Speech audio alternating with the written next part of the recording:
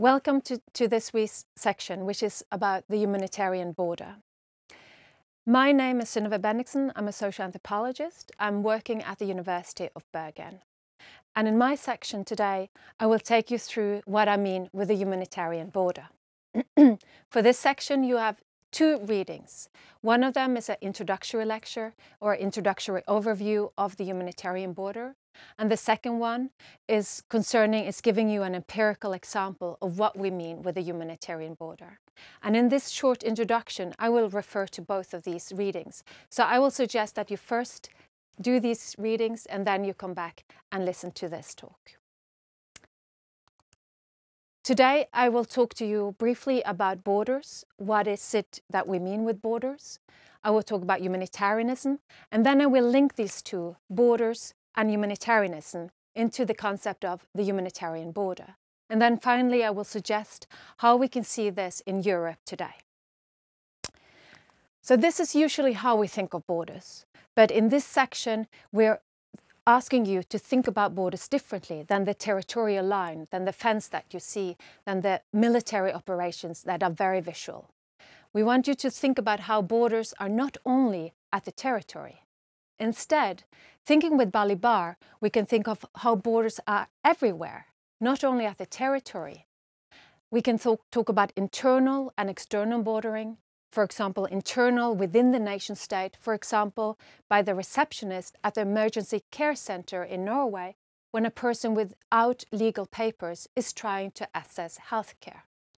An external bordering would be at the frontier, showing your passport, for example. This is what is meant also with this concept of everyday bordering, bordering which takes place on the street in everyday life and which involves a variety of actors, such as street-level bureaucrats and not only Frontex, although police and Frontex are also involved in this. So Balibar has told us and illustrated to us how the border can no longer, if it ever could be, understood as limited to the frontier of any nation state. Instead, it emerges at different instances, movements and places wherever selective controls are to be found. And that's why Balibar is talking about the polysemic nature of borders, because the border works differently for different people. And we can think here particularly about the racialization of borders, how it is, and that is also tied up to gender. So how it is more likely who will be stopped and searched on the street in Oslo, in Marseille or München. This is very often racial processes. This means also has another consequence, namely that borders are not always identified as borders by all concerned or in similar ways. And this is why Rumford asks us to do a multi-perspectival approach to the study of borders. How are borders experienced in different ways by differently positioned people? The other concept that we are looking at today is humanitarianism. Humanitarianism was a mainstream ideal that emerged in the 20th century. And in your readings, you will see a reference to Barnett, who is talking very well about humanitarianism, if you are interested in looking more into that. And so humanitarianism as a regime of care was pursued by NGOs and international organizations, particularly in times and places of exception due to war, disaster, violence. For example, think of the work of Red Cross or Doctors Without Borders. It's a humanitarian action which goes into very violent areas. So usually we think about humanitarianism as a positive thing. It is about care. It is about elevating human suffering.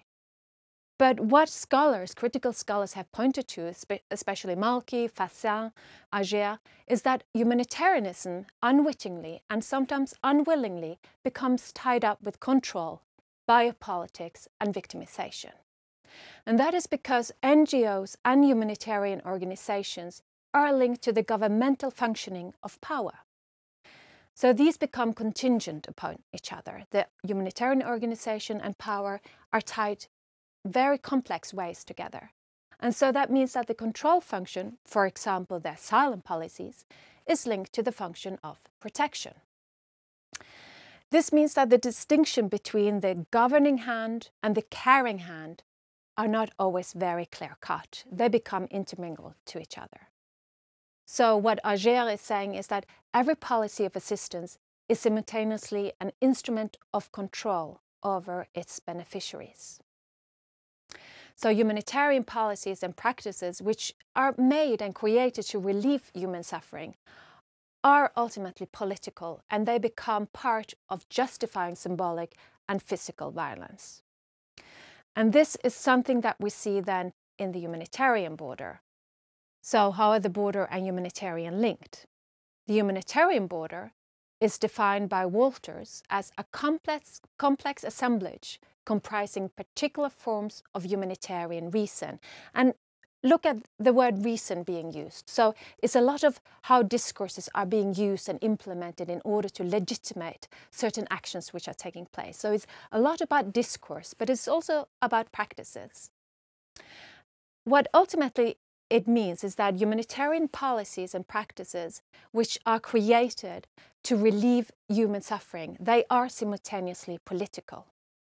And so this humanitarian reason, as Fasan has showed, this idea that a higher moral sentiment, such as respect for human life, alleviation of suffering, this becomes part of politics and it becomes part of governing migration, a governance apparatus.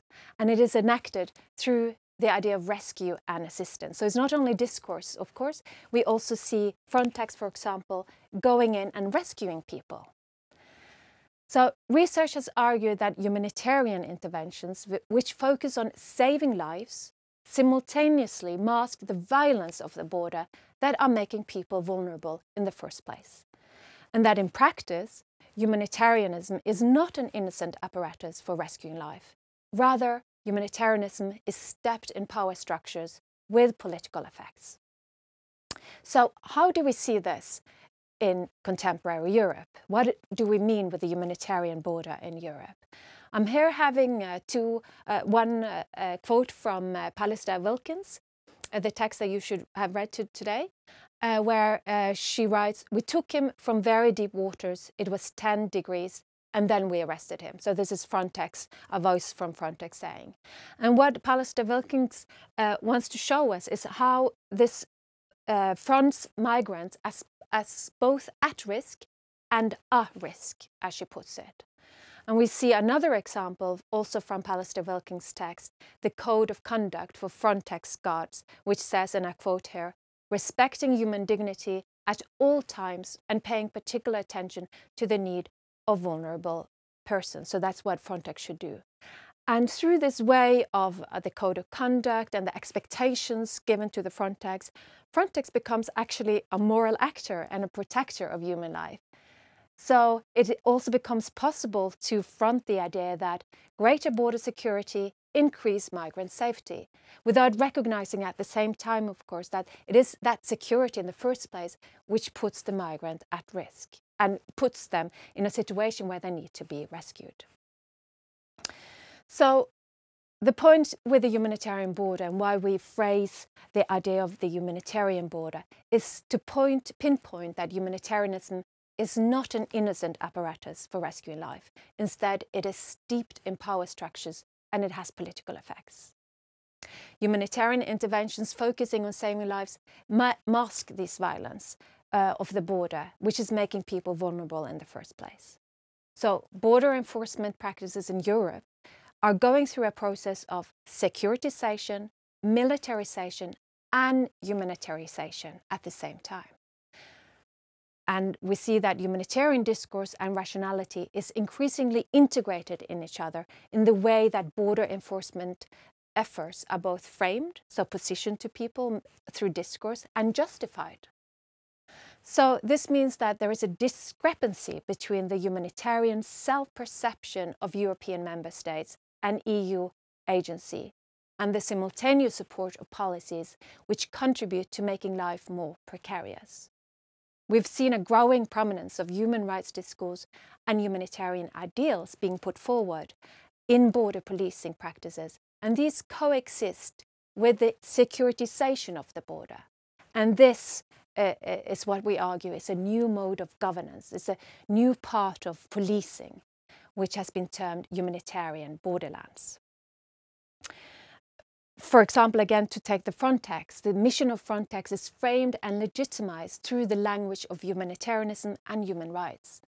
At the same time as they, Frontex officers, find themselves complicit and practically involved in deeply inhuman conditions. So let me end this talk by just fronting some aspects that I really want you to have grasped about this section of humanitarian borders. So migrant safety and border security discourse in Europe are closely knit. They're knit through official discourse and in policies and in practices, Frontex practices. What we see is an increased violent securitization of migration, simultaneously as we have the emergence of humanitarian aid and service in the border region. So you have NGOs, you have helpers, you have refugee camps being set up at the same time as you're securing the borders. Finally, the humanitarian border is not fixed, but emerges through different forms of technologies of government. For example, administrating aid and shelter or rescuing operations. So humanitarian borders occurs in instances when humanitarianism is operationalized to manage a political crisis and is also neutralizing public controversies on migrant situation. And that's why we urge for an increased need to study the humanitarian border and recognize how the humanitarian border has become part of border governance in Europe today. Thank you very much. It was a pleasure to be here with you. Good luck with the rest of your course.